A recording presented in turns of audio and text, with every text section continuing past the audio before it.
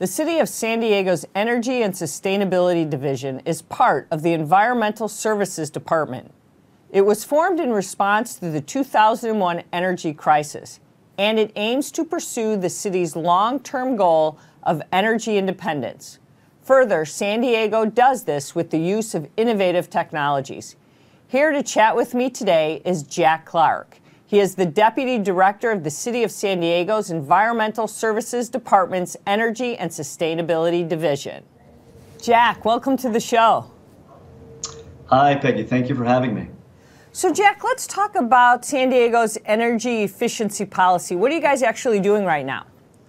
Well, again, thank you for having us. In late 2015, the City Council passed the Climate Action Plan here for the City of San Diego, which included two energy efficiency goals. One was a goal of reducing our energy consumption by 15% by 2020, and an additional 25% in energy efficiency conservation by 2035. So we're doing a lot of energy efficiency work around the city's municipal buildings and facilities.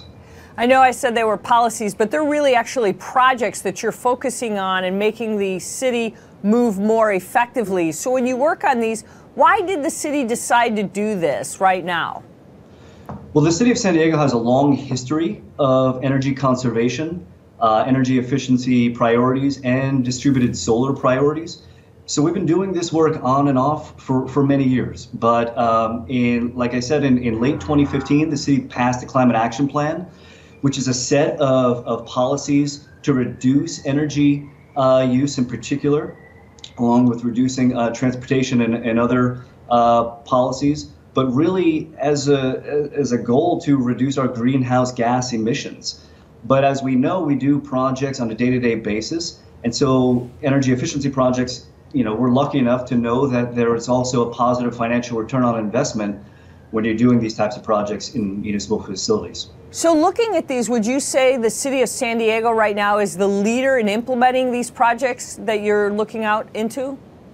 We are certainly one of the leaders. There are a lot of cities across the country that we work with closely and we share best practices. But in certain regards, we are absolutely a leader in this space, yes. So are there specific projects that you're really proud of right now? We have a number of projects going on. Look at your face just lit up. So, Jack, there must be some that you're excited about. I love what I do. I love what I do. One project comes to mind is our intelligent street lighting project. Right now, the city has an inventory of 60,000 streetlights that we own, operate, and maintain across the city. We're currently retrofitting 14,000 of those streetlights to LED fixtures.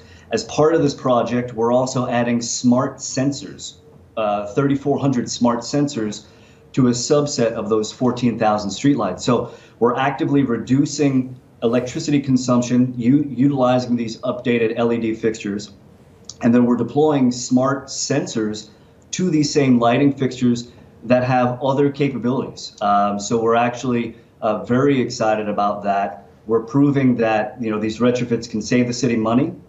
And by the same token, by saving that money, we can pay for these sensors and provide our community with better, smarter services as a result. It's quite an exciting project, and we're sharing those best practices across the country and internationally. And in that regard, the City of San Diego is a leader. So I guess looking at that, is there specific advice then, because you're doing this, that you would give other cities because you've gone through this, you're doing it, and you'd say, here's what I would tell you to maybe avoid any stumbles or any successes that you're experiencing with that?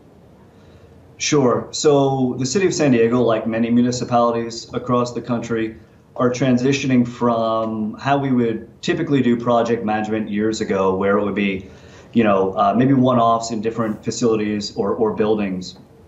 Planning is really the key. One of the other exciting projects that we're working on right now is a municipal energy strategy.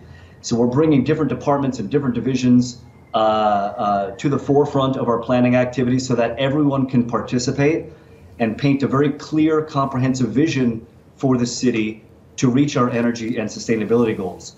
So I would say planning is key. And understanding that energy savings is really sort of the doorway to a smarter city. And so as we transition into a smarter city, We're very much trying to make data-driven decisions. And that is exciting, and it is a transition, and it would be one of those best practices and lessons learned that I would share with other municipalities across the country.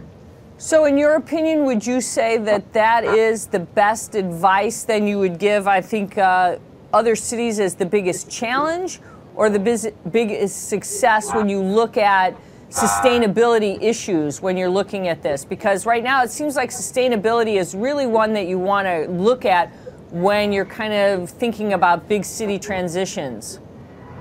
I'll say it this way. Energy and sustainability, if we're not all on the same page at the city, that is a challenge, right? Yeah, that's a hard one, right? We all have a role there. It's not just deploying smarter technologies, it's really how we utilize those technologies in our day-to-day office life. So we need to have everyone on the same page in the city. So communication and education is absolutely fundamental. But in order to maximize that full potential, we have to plan accordingly. So we're taking that challenge in a very large city and saying, okay, how do we achieve the best practice and overcome that challenge? And the way to do that is really through comprehensive planning and using key departments and divisions to be part of that planning process. So that municipal energy strategy is a best practice that will help us address those challenges. But technology changes along the way, and mindsets change, and politicians change. So there's a lot of things that get thrown in the mix there that you have to think about when you're doing some of these plannings, right? Absolutely. Yeah, we're currently deploying 8 megawatts of solar on different cities, on the city's different facilities and buildings. And we've been deploying rooftop solar and canopy solar applications on parking lots for the better part of 10 years. And so, yes, those technologies change, the financials change, the rate settings change, all of these change. So it's important to have a very robust set of policies and initiatives that we can reflect upon, because we are working in a very dynamic market. One of the benefits that we have here in San Diego is a progressive and very committed city council and mayor across the political spectrum. We've got everyone buying into these goals. And then from a statewide level, the state of California has been committed to clean energy for decades. So we're working very closely with the state Public Utilities Commission, State Energy Commission, different independent and private businesses.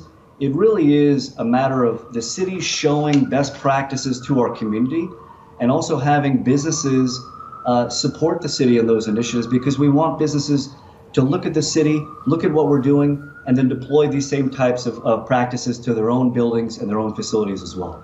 Well, I'll tell you, Jack, it's really exciting to hear all the things you're doing. I want to thank you for spending time with us, because it sounds like the city of San Diego is really pulling it all together. We're having a great time. We're very busy, and thank you for having us. We appreciate it. Thank you, Jack Clark, Deputy Director of the City of San Diego's Environmental Services Department, Energy and Sustainability. And that's someone you should know.